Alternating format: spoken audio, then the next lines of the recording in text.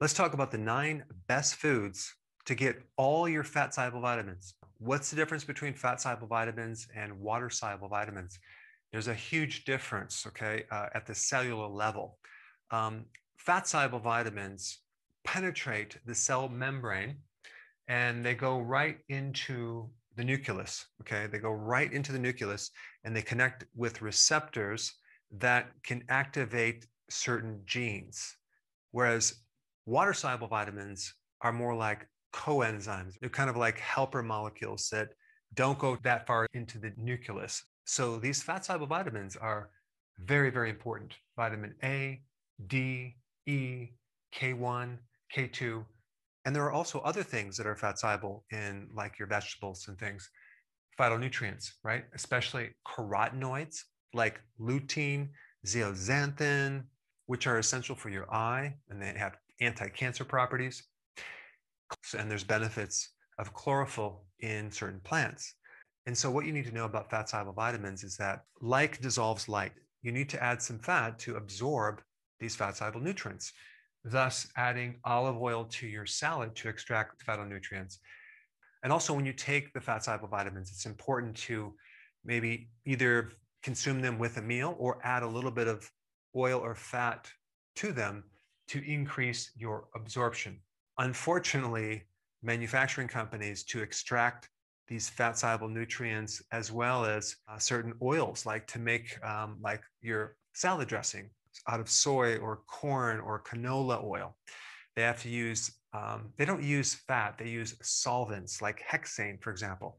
So there are certain chemicals that have properties to help dissolve and break down and extract these fat-soluble elements. Now, the other really important thing to know about fat-soluble nutrients in general is this. To absorb those nutrients, they are dependent on bile, okay, from your gallbladder. Now, the liver makes bile and it's stored in the gallbladder. And without bile, you cannot absorb these nutrients. So bile is necessary. If you have your gallbladder out, if you have a sluggish gallbladder, if you have problems with your liver, let's say you have a fatty liver or whatever, that is going to diminish the bile and diminish your absorption of those nutrients. And you may not even know you have a subclinical deficiency for quite some time unless you understand all the different signs and symptoms of those deficiencies. But bile that's made by your liver, okay, gets stored in the gallbladder, and then that acts on the fatty food that you eat to break down some of the fat to a certain level, not 100%, just to a certain level, kind of emulsifies the fat. So then your pancreas, specifically the enzyme lipase, can come in there and break down that fat to the level of where you need it so you can absorb it into your intestine. If you have problems with the pancreas and you don't have that enzyme, that could be the other reason why you're not absorbing these fat-soluble nutrients. And one of these symptoms for a pancreatic problem, like even pancreatitis, would be skid marks in your toilet bowl, okay? And your stool floats. So those are 2 indications that you're not absorbing the fat from your food. It's a simple way to identify.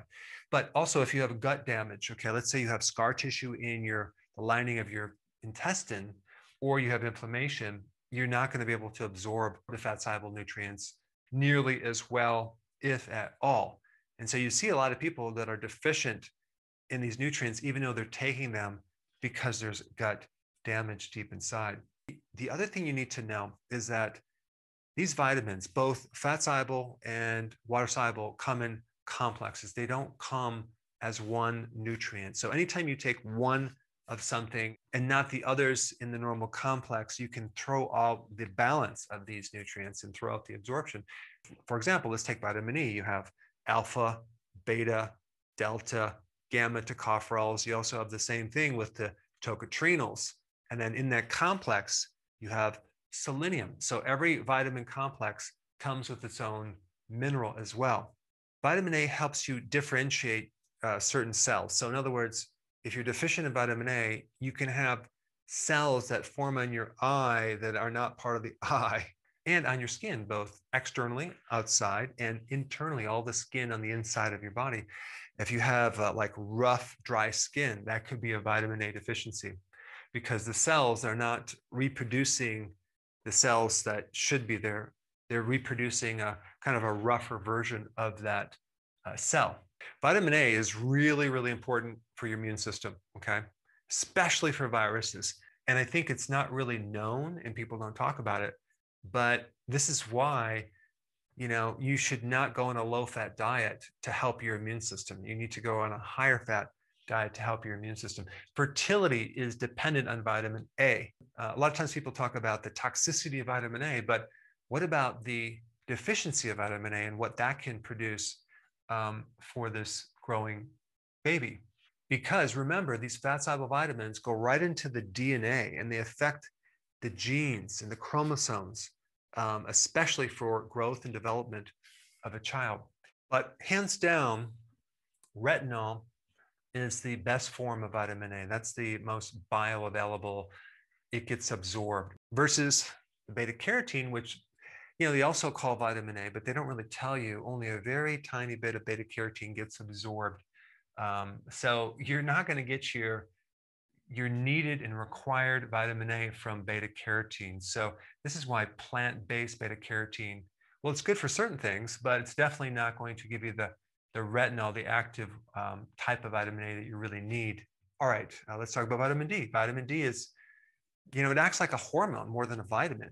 And it's very similar to cortisol because it can help you with inflammation.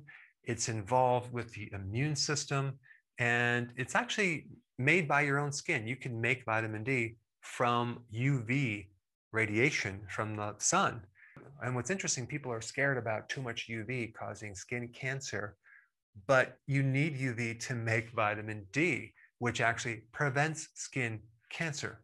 So I really think it's the burning effect of the sun which creates the damage. So if you're out there in the sun and you just don't let yourself get burnt, it's going to be totally fine because you're going to get enough vitamin D, as well as other benefits from the sun, like infrared, which helps build up your melatonin, which is a very fascinating molecule. All right, bone health, immune health can help lower your blood pressure, can increase your mood. It's an anti-inflammatory. It gets rid of pain. Okay, so a very important vitamin. Vitamin E, very important for neurological conditions as well as your muscles. If you're deficient in vitamin E, you're going to find that your muscles are just so weak.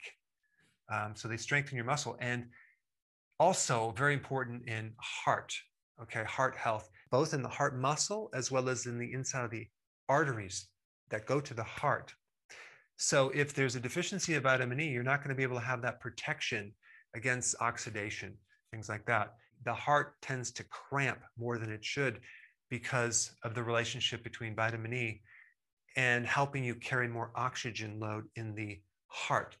On the top of every mountain peak that people climb, you'll see empty bottles of vitamin E because it helps them with more oxygen in higher altitudes. All right, vitamin K1, clotting.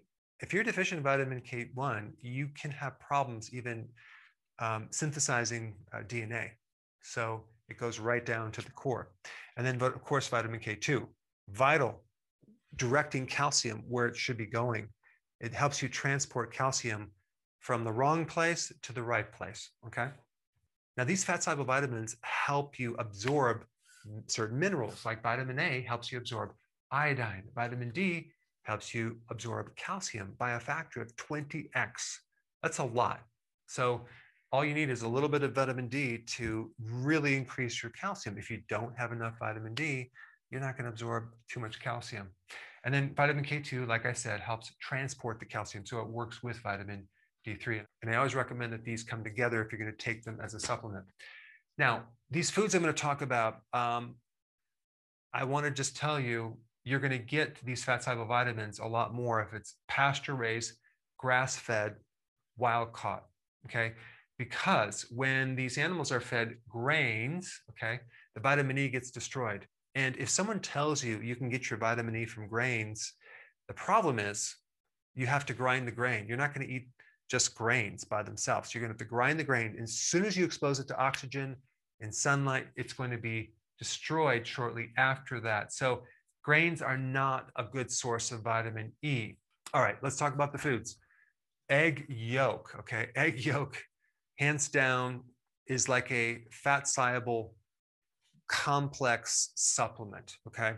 You're going to get every single fat-soluble nutrient you need, including vitamin E. Number two, cod liver, okay, as well as cod liver oil. If you've never had cod liver, I suggest you try it. It's kind of like, it's not that fishy. It doesn't taste, bad at all, but it has a unique taste. I like it, but it has a consistency of like pudding, but it's just loaded with omega-3 fatty acids, as well as these fat-soluble vitamins, specifically vitamin A and vitamin D and omega-3. And you can also do the cod liver oil, either as itself or in a little pearl. One of the problems I do notice when people take it is they tend to burp more with it. So there is a solution. You can get cod liver oil as a powder, okay? And you don't get the burping, you don't taste anything. And I'll put a link down below for that information if you want to get it in a capsule, okay? Now, fatty fish is another really good source of these fat-soluble nutrients, okay? Vitamin A, D, E, K1, K2, as well as omega-3 fatty acids. All right, number 4, fish eggs. Now, you might not like the taste of fish eggs, but you can get them as supplements. But out of all the things that are good for women who are pregnant, that want to help create this amazing baby, fish eggs are at the top of the list, as well as women trying to become more fertile or men becoming more fertile. This will do it. All right, number 5, liver, okay, and other organ meats. And it's loads of vitamin A and vitamin D and E and K and all the other fat-soluble nutrients. You don't need much, okay, but this should be number 1. Number 6, poultry fat. I do not recommend consuming chicken unless it has the skin on it, okay, and the fat. The amount of fat-soluble nutrients in the skin is fantastic. You have vitamin A, D, E, as well as K. And by the way, the chicken thigh has the most vitamin E, which is interesting. Shellfish, really good for fat-soluble nutrients, as well as the trace minerals. Number 8, cheese and cream, okay? European cheese is the best. Usually in America, we consume more pasteurized cheese, okay? But in Europe, they have a lot of raw cheeses that are just amazing. And cream, okay? Now, I'm not talking about ultra pasteurized. I'm talking about if you could find some raw cream, like I did down the street. I found a farm that has amazing cream, and I get the cream every single week. And of course, now we're getting 2 quarts of cream every single week for my wife and myself, because I'm finding it so delicious and it satisfies me so much. I mean, we're literally consuming I'm consuming like a quart of it a week by myself, and my wife's doing the other quart. But it's great in coffee. It's great in foods. It's also great just to put with walnuts, or even a little bit of berries with a couple drops of stevia. Amazing, amazing stuff. But I'm not going to recommend consuming that much cream pasteurized. You can put it in your coffee, but I tell you, there's nothing better than raw cream. All right, then we get number 9, grass-fed butter. I mean, it's loaded with vitamin A, vitamin D, E, K1, and definitely K2. Now, before we go, I want to tell you a little story about myself, because when I do these videos, a lot of times I'm talking about myself, my own health problems. I can relate because I've had just about every single health problem that probably you had, okay?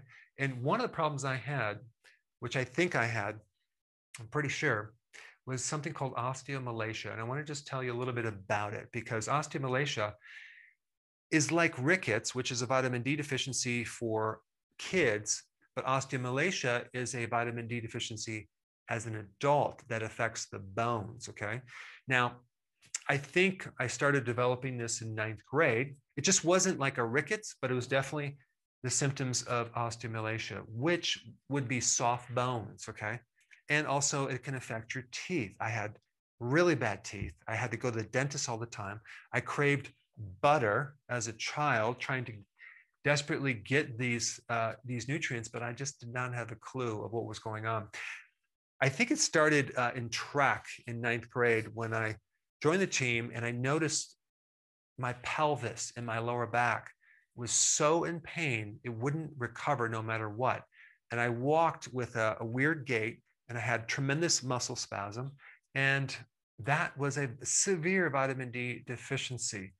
But I was out in the sun a lot, right? So hang in there. I'm going to tell you where I think that came from. So I had spine problems. And then as I went into wrestling, and then 10th grade, 11th grade, 12th grade, wrestling, both starving myself, trying to get into a certain weight, as well as eating pure junk food, right? And I had a lot of gallbladder issues. How do I know that? Because I had mostly right shoulder pain, which is totally gallbladder related.